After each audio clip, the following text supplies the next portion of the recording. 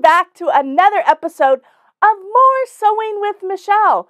On today's episode, I'm featuring that gorgeous quilt in back of me called Phoebe, and it's designed by a quilt artist named Laura Heine. Now, I fell in love with Laura Heine, oh my gosh, so many years ago. I have made over 20 quilts that feature her designs and her patterns, and I've got so many more downstairs. I probably have 8 to 10 other patterns that I haven't yet created. So this is the pattern for Phoebe that I'm going to go over today.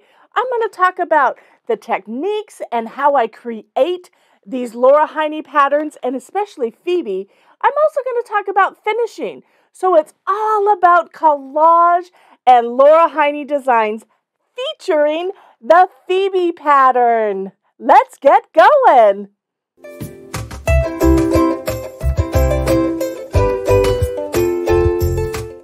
So what describes a great artist? I want to tell you what I feel is great and what makes someone a step above the rest. So someone that uses their extreme creativity and their attention to detail. They use their passion to create works of art, taking normal materials such as threads and fabric and creating something fantastic that's pleasing to the eye.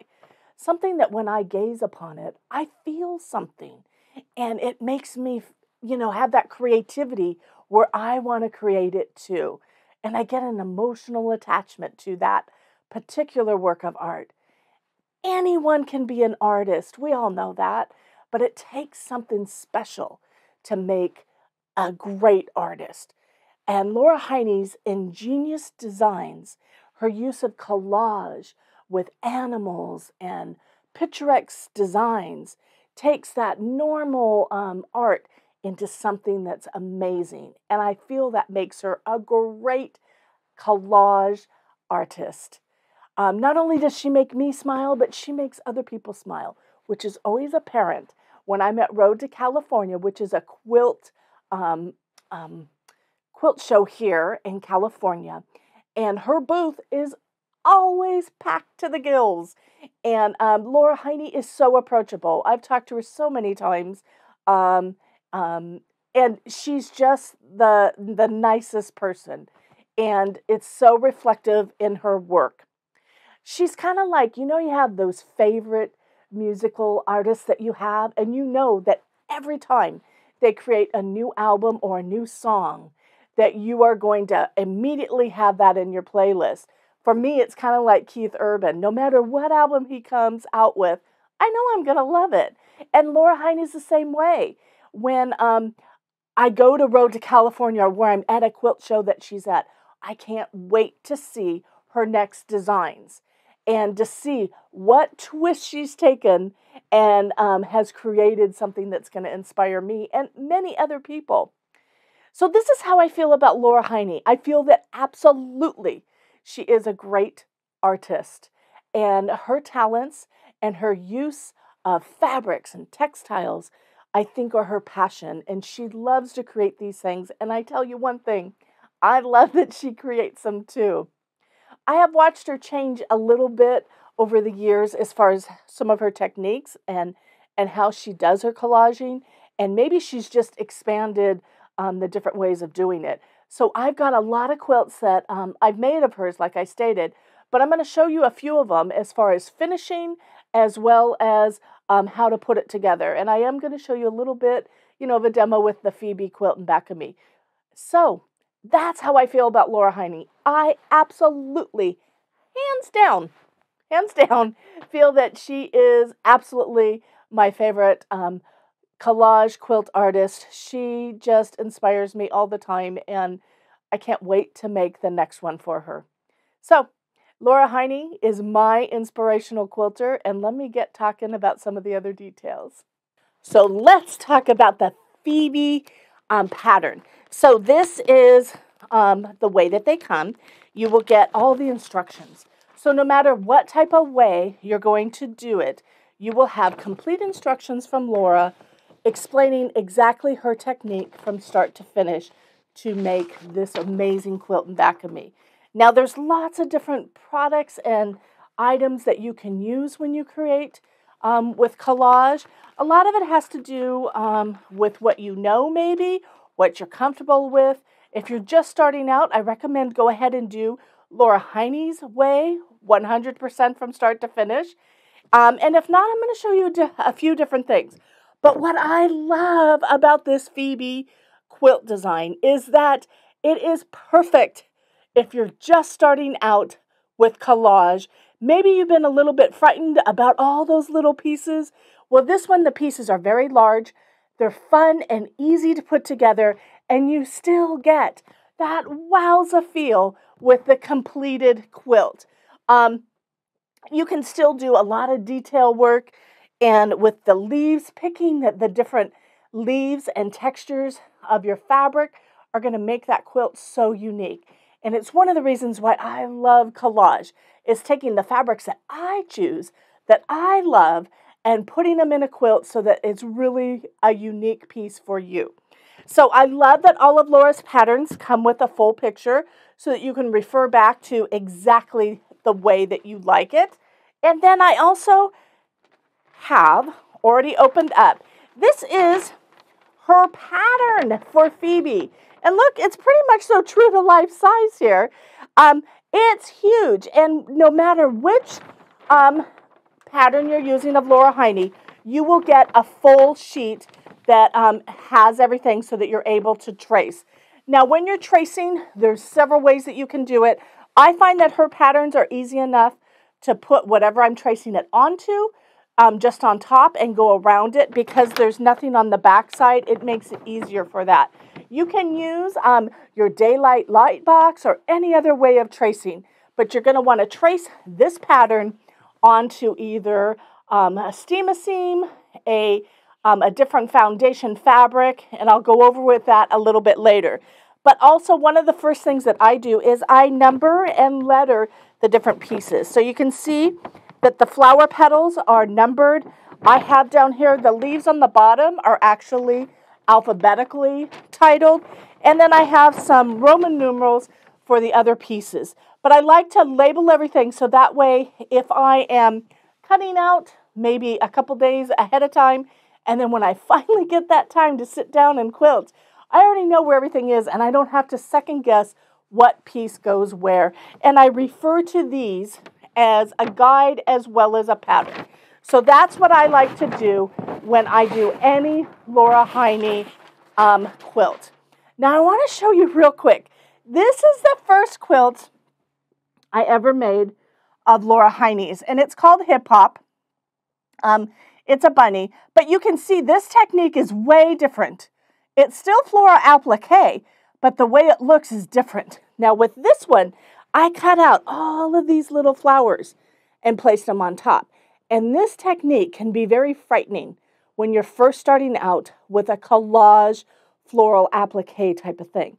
So that's why I think it's so important that if you're just starting out, to start, whoops, my wire got cut there, to start with something that has big, bold pieces.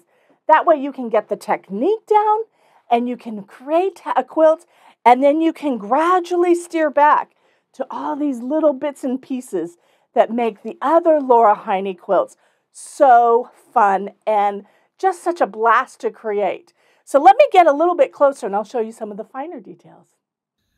Okay, so Laura Heine actually is from Montana. She started to quilt when she was pregnant for the first time.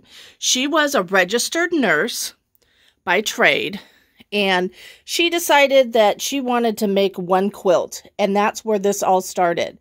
Now, she owns a company, a quilt store called Fiberworks in Billing, Montana. And here's a funny story about Laura. She won her very first quilt contest, and she won first place. And she was so excited until she looked around and she realized she was the only one entered in that division. But I tell you, she would have won first place even if there were other people. So that's just kind of a little funny story. Now, Laura is first an artist. She's a businesswoman. She's a quilt designer. She's actually an author. She's a teacher, an inspirer, and she's a fabric textile designer as well.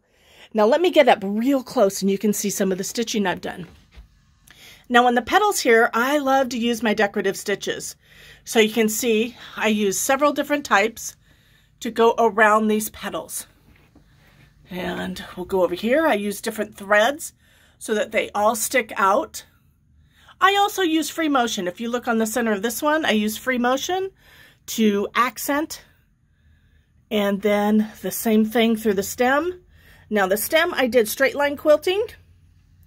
And then around all these leaves I did, let me find one where it sticks out a little bit more. I did a decorative stitch as well. And I added one stitch straight line quilting in the center. And then I like to have my things balanced. So I added some dirt on the very bottom. So it looked like Phoebe was growing out of dirt and not floating in the air. And then I did alter a little bit.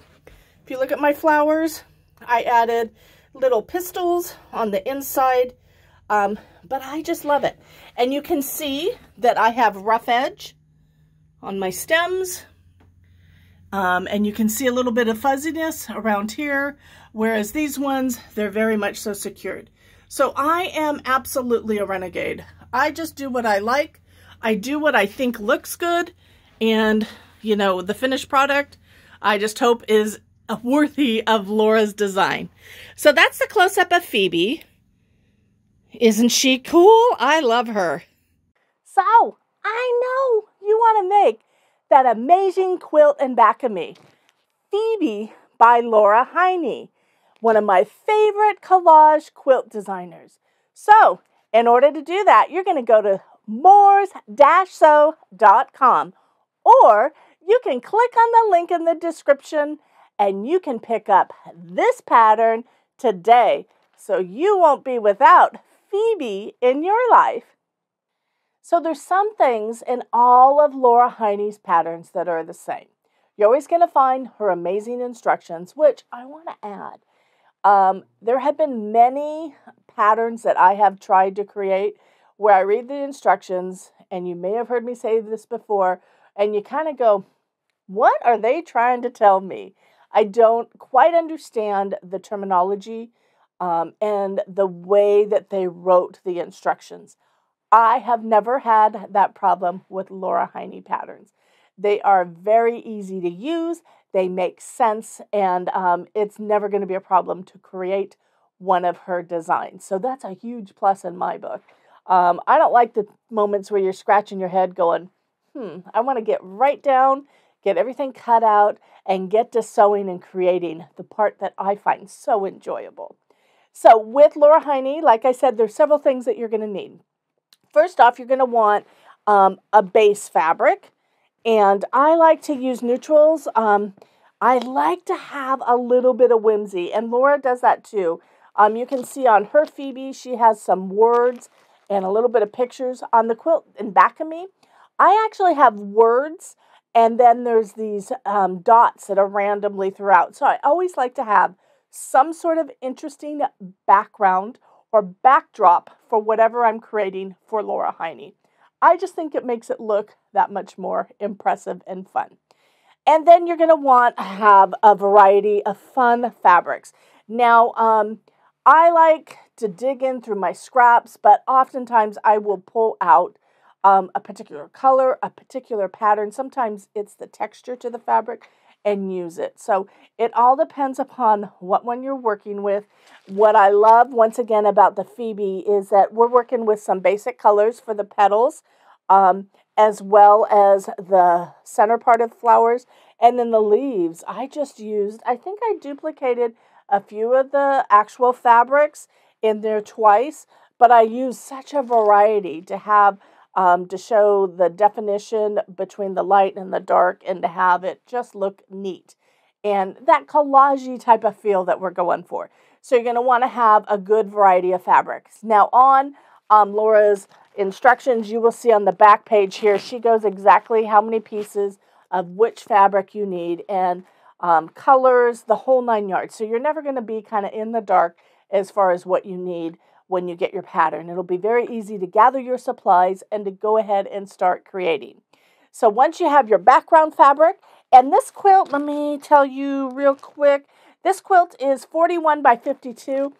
I think most of the time, I will be completely honest, sometimes I will grab a fabric and that kind of, as far as the background, that kind of dictates what size the overall is. Sometimes with some of her other quilts, I like to add more foliage to the size. So don't feel like you have to be exactly at 41 by 52. You can make it whatever you want, and I think mine's a little bit bigger. But I love that it's a large enough quilt where you're going to be able to use it for a lap or in a baby's room or a wall hanging, whatever you want to do with it. It's not so small that you're going to invest a lot of time. I like the sizes, I guess is what I'm trying to say, of her quilts that she comes up with. There have been times, like Abilene is really big, and I made her over large so that she can be on top of a bed. And also Sewell, the turtle, I made extra large too because I loved her use of that particular one with the backgrounds and all the fun fabrics. So you make it your own. You know, I often say take that, something that you love, and then you can twist and tweak it to where it's exactly the way you want it. So that is how I do my background. Now you're going to want a backing piece of fabric as well as the batting. And typically every time I do a Laura Heine quilt, I like to get my quilt sandwich, which would be the top fabric, the batting, and the backing completely put together first. Now, there's lots of ways that you can do that. Sometimes I will go ahead and do a quilt background design with straight line quilting or with free motion. Other times I will just leave it blank and then I will fill in the stitches later. On Phoebe and back of me, because she has such large open areas, I went ahead and I just did my quilt sandwich and then I started piecing the fabrics on top. I then quilted the elements for the flower, and then I went back and did my straight line stitching that is my background for the quilt last. But there's no right or wrong way here. I don't even think Laura Heine goes over that besides the fact that she gives you options. And I'm going to show you a little bit of a video later that shows you some of the different things that I've done to secure applique. So you can see that too. But those are the basic things. Now, once you get your pattern, remember I said this big pattern, you're going to want to trace it. Now, there's several ways that I suggest you do that. You can do it exactly the way it is on Laura Heine's pattern, or you can trace it onto freezer paper, and you're going to want to use it on, you're going to want to draw onto the paper side, and I suggest you use a Sharpie. And as you can see, I'm going to hold this up, you can see those lines right through there. Now, another way that is probably the easiest for any beginner is to get some Steam-A-Seam, or this one I have here is a Heat and Bond, and you can trace the same way. Now, the great thing about this, let me untape mine here, is it already has an adhesive on it. So let me unwrap it a little bit. So on one side, you will have the adhesive. The other side is paper. So you're going to trace onto the paper. You're going to fuse it onto the fabric choice that you have. And then you will cut that out. And then you will kind of do it like a puzzle where you place it exactly where you want to be. So that is probably the easiest way to go about it because it's secured when you do your stitching. Now, if you're not comfortable with free motion or stitching around, or if you haven't done too many quilts, I absolutely suggest that you use something with an adhesive. Now, there are other routes to go, which I often do, and you can take, if you use your freezer paper, you can take that, you're going to cut it out, pick your fabric, and then you're going to, I iron my freezer paper onto the fabric, and that way it makes it easier to cut that out. And let me show you what that's like. Okay, so using your pattern, I simply traced, this is onto the freezer paper, and then this is onto the double-sided adhesive. So either way, I'm going to kind of show you how to go about it. Now, you can use a pencil. I like to use a Sharpie when I do that. And the other thing that I like to have is my serrated scissors when I'm cutting around. So I'm going to show you, I'm going to cut these apart real quick. You're going to take your fabric. Keep in mind when you're doing applique, you want it to be reverse. So I'm just simply ironing this on. You can see now I have my freezer paper ironed onto my fabric. And what this does is it makes it super easy for you to cut around these pieces. Kind of gives it a little bit of stiffness, and I love the way it works. Now, this is perfect if you're kind of a little bit more advanced and you're comfortable with your sewing abilities. Now, if not, like I said, you're going to take that same piece, which this is K, and I'm going to iron on the double-sided adhesive. Let me get away some of this extra adhesive so it doesn't make a mess. Okay, and I'm simply going to put it onto my fabrics.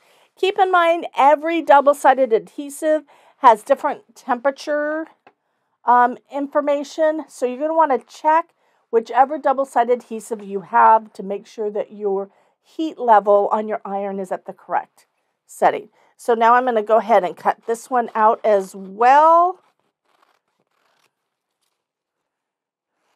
And these serrated scissors just cut it like butter. There we go. So now I have one with adhesive and I have one without. Now, let me show you. Let me get my fabric up here. So this is my background fabric, we're going to say. And then basically, you're going to take this. Now, this is the one without the adhesive. And that paper just comes right off with the wax. So then you can lay it down whatever way you want. And it's a couple ways that you can secure that. Now, oftentimes I am comfortable enough with my sewing skills that I will just go ahead and pin it and go from there. If not, one of my favorite things to use is Free Fuse, which I've shown before. And it's a powder, and you simply kind of put it down where you want, and then you can iron that on, and that's going to secure that fabric for you. I love Free Fuse because you can put that adhesive exactly where you want it. So you're just going to apply your iron until that Free Fuse is completely fused, and you can see it's on there nice and good. Now, the other way to do it was to use the double-sided adhesive. This way, like I said, is super easy. You're going to then expose the adhesive on the opposite side, and you can see that it's got that shiny area. And then you will simply place down your leaf wherever you want it and iron it down. Simple as that. So that's why I love this pattern. It gives you all the difficultness of doing an applique, but it makes it so easy. Now this one is also the double-sided adhesive. I'm going to go ahead, once again, expose it. You can see that shininess where the adhesive is, and I'm going to just simply lay that on top. And I'm going to iron this one down too.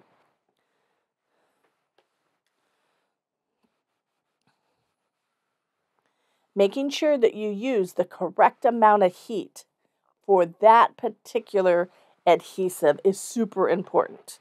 So now I've got 3 leaves on there. They're not exactly in the right order or in the right position, but I wanted to show you just how easy it is to go ahead and lay these down with your iron, with Free Fuse, or a double-sided adhesive. It's not a difficult process by any stretch, but it is a rewarding one. Another thing you can do if you don't, if you're a little bit more comfortable, I guess I would say there's layers. If you're just starting out, I suggest to use the double-sided adhesive. If you're a little bit confident with your sewing abilities and also using a walking foot, I would say Free Fuse, and also you can use your glue stick to basically secure the edges, and that way it'll secure everything down. And then the other way, if you're an expert or if you like a challenge, go ahead and use pins. And I like to use just a little bit of the glue stick right on the tops of the tips of things. And that way I can make sure that they don't shift either. Basically, you're going to want to use the adhesive to make sure that nothing goes off kilter or gets out of place when you're doing the securing stitches, which are super important anytime you do applique. So now, oftentimes when people do applique, they will do a satin stitch. Now, if you've seen applique in machine embroidery, generally they have some sort of satin stitch on top or a decorative stitch to secure those edges. And there's two different rules. I think I've talked about both, rough edge applique as well as a finished edge applique. So with this, it all depends upon what you want to do. And I've done both types with my Laura Heine patterns. I have done where I do free motion and I go around 3 times each and every little piece that I put down. Sometimes I will do a grid pattern, but I'm getting ahead of myself. I'm going to show you all that a little bit later. So once you have that basic technique that I just showed you, then it's just a matter of doing a puzzle, taking your pattern as well as the picture and designing exactly how you want it to look, where the pieces go. I do like to take my number 2 pencil and mark the very center so that I can make sure that things are plumb, because let me tell you, I have done it more than once where I think something's centered and it'll be centered right here, but then all of a sudden I start curving off, and I have to undo it and start over. So I do like to have some registration marks, and I will use my number 2 pencil just on the base of the fabric to make sure that my design is going exactly where it should be. Another way that you can do that also is you can take the pattern and trace it onto your base fabric. And I've done this before where I've gone maybe about a 1/2 inch closer all the way around. So that way I know where my pieces go, but I'm not going to have those lines show. There's no right or wrong way, and I love that about Laura Heine. And I love that you can make something so creative and so unique with just her pattern. And I tell you, I have taught Laura Heine classes for years, and I've even had where people will talk about the seahorse. And the seahorse, I've had classes where we've had 2 different people doing the seahorse. And I tell you, your fabric choices and all those little bits and pieces that you add make it so unique and make it yours. And I love that about that. I love that about quilting all the way around. So that's the basic technique to doing the applique process. Now let me bring in a few quilts and I'll show you how I finish my Laura Heines. So finishing. So this is another quilt that I made. This is the cat. And I think it's called Perfect Cat. But you can see on this one, I did just some basic quilting on the back. But in the actual cat, you will see that I did a grid pattern across all of the cat to secure all of those edges. So it's straight line quilting, super easy, as opposed to my hip hop bunny, this one here, where I went around each and every piece of fabric, all those little itty bitty pieces, 3 times doing free motion. So there's 2 different ways that you can do it. Now I've also had people in my classes take the seahorse and add a netting or a chiffon on top and then do some basic stitching to secure everything. So there's lots of different ways. Get super creative on how you want to stitch out and make those quilts more yours, and also the finishing. Now on this one here, I simply did a diamond pattern for the background. And on here, like I showed you before, I did straight line quilting here. I did free motion in the centers, and then I used a decorative stitch. And keep in mind, since it is a quilt, you're going to want to use your walking foot for your machine to make sure that everything goes through the machine and those feed dogs at the same time, so that on the back side you don't get puckers and pleats. The other thing also, when you are making your quilt, make sure that you have everything secured correctly. And I think that's about it. So be it either if you do straight line quilting to secure all these edges, or if you do free motion, or you can quilt by check where you send it out and someone else does all the stitching for you. Either way, there's so many options to finishing your quilt. So there you go, the Phoebe quilt by Laura Heine. I hope you are as inspired as I am by my favorite collage quilt designer, Laura Heine. A few things that you might want to remember to pick up from the Morse landing page is the 505 to add your backing to your batting and your top piece to the batting to make your quilt sandwich. Also, the free fuse. Love free fuse. It makes it easier if you're adding those pieces onto your quilt and you're not using the double-sided adhesive. The other thing that will be helpful also is the Quilter Select glue stick. And don't forget, whatever adhesive you choose to make your Phoebe quilt will make it the best for you. So decide what level you are. If you want complete security, where the whole piece of fabric is completely secured with a double-sided adhesive like Steam Adhesive or Heat and Bond, that's perfectly okay. And if not, we have other options for you. I think you're going to totally enjoy making Phoebe, and it might be the start of many more Laura Heine quilts for you. I hope you've enjoyed this week of More Sewing with Michele. I look forward to seeing you again next Monday at 10 o'clock. And until then, have a great week, everyone. Bye-bye.